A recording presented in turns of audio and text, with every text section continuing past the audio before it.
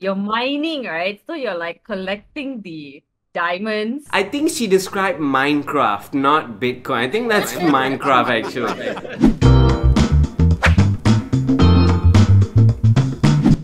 Hello guys, welcome back to World of Buzz, and today we're going to be talking about Bitcoin. So do our fellow Malaysians know what Bitcoin is? Yes or no? Yes, we know what Bitcoin is. How insulting is that? Of course we know what Bitcoin is. So anyways, we're going to be asking a series of questions to find out how much they know exactly about Bitcoin. First question, who is the father of Bitcoin? Satoshi, something. Japanese guy. Really? I thought Bitcoin had no origin. Michelle was pretty close. It's Satoshi Nakamoto. Now, a bit of background to Satoshi Nakamoto. According to a write-up on Yahoo Finance, Satoshi Nakamoto is actually not a real person. It's just a name given by people. It can be a single person or a group of people who created Bitcoin. That's sus. So the point goes to nobody. Moving on to the next question. I totally say Satoshi, what the Hey, Michelle got at least the first. I'll give her the full point. Come on. I'll think about it. The next question. What can you use Bitcoin on? anything. PayPal, any transactions. Coin. You know Bitcoin? An Coin. African prince. Goddamn right. You can use Bitcoin for certain purchases depending if that vendor allows that. If that vendor allows it. Yes. Point goes to Tina's because he got it more accurate. Questions too big. So the actual explanation is Bitcoins can be used as an exchange for money or services. While it is worth a lot, it also has its downfalls.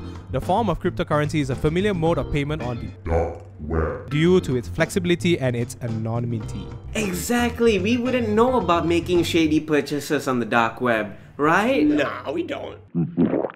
Next question. What is mining? It's decrypting encryption, right?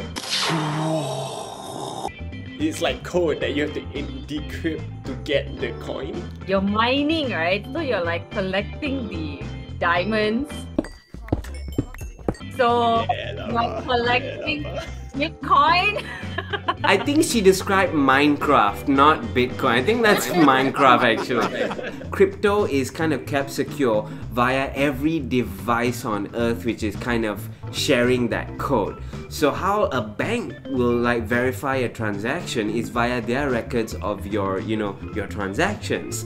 How Bitcoin does it is via straightening out that connection with every PC, deciding, okay, this transaction is valid, and it is valid. That's my answer. From what I understand about mining, it is there is an algorithm in the blockchain where they actually decrypt. Every time someone mines one coin or a few coins, it becomes a half-life from what I know. So it gets harder and harder the more people mine. So it takes a lot of energy also as you mine more. What is mining? Bitcoin mining is the process of which new Bitcoins are entered into circulation. But it is also a critical component of the maintenance. So essentially, Bitcoin miners receive Bitcoin as a reward for completing blocks of verified transactions which are added to the blockchain. In other words, they maintain the whole system. These are the people their reward is Bitcoin. The next question, how much does one Bitcoin cost as of now?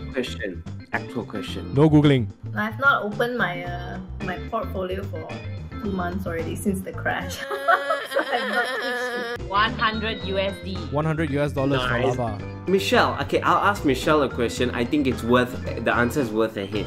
When it crashed 2 months ago, how much was it then? It was about 60. 60k USD. Fluctuating. Now, I'm going with 20k. I was going with like 10k perhaps. I think it's about 30, 35-ish. As of Oh, 6th wow. July, when we're shooting this today from home, it is worth $34,645.60. Oh, nice. If you're wondering what's that in ringgit, one Bitcoin is worth 143,387 ringgit. My God. And Lava answered $100 US. It never hit $100 before. Last question. What is Dogecoin? You dodged the coin. Lava says dodge the coin. Dogecoin is a cryptocurrency with the Doge meme as the little thing on the coin. It's actually a recently popular cryptocurrency. People are hoping that goes big. That's me. It came into existence from a meme of a dog. What dog? Shiba Inu. Yes. That's all I know. It's really popular and really cute, and Elon Musk approves of it. Dogecoin, yeah, it's a basically meme coin, known also as a coin. Does not hold any value, but the value is based on speculation. You have to avoid from buying that coin, is it? Not necessary. It's Not based Well, I on avoided meme. from buying, but then it went up because people love trolling, you know? So people just keep buying it, so the demand went up and the price went up. Doge is the meme. Doge was really started to poke fun at Bitcoin. Today, Dogecoin is no joke, having exploded in value and gained more than 5,000% in 2021. Among its boosters is, of course, Tesla CEO Elon Musk, who called Dogecoin his favorite cryptocurrency. And fun fact, Musk also promised to plant a physical Dogecoin token on the moon. For what? He's rich, he can do anything. Him putting that on the moon makes that coin legit. That coin becoming legit will make him the richest dude on earth. So I think that's the strat here. I see you, Elon. Yeah, we see you. You bought like 90% already, that's why. Well, there you have it for today's episode. 2 people know that Bitcoins, 2 people clearly do not know what liquid I don't know what. But anyways, thanks for watching. Liquidation. Don't forget to like, follow, and subscribe. And we'll catch you in the next one. Everybody say bye. Bye! Send me your bitcoins. I'll use them. Send me your bitcoin, all the bitcoins.